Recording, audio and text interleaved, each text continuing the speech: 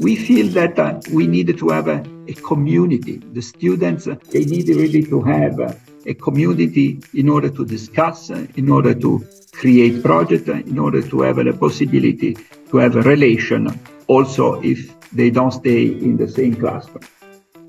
To do all this stuff, it's necessary to have a strong tutoring system, in the sense that the students, they needed to have more and more help during their working day, during the lectures, after the lectures. And this means that the University Opit has a very strong counseling and tutor system in order to provide the help to the students that are part of our community.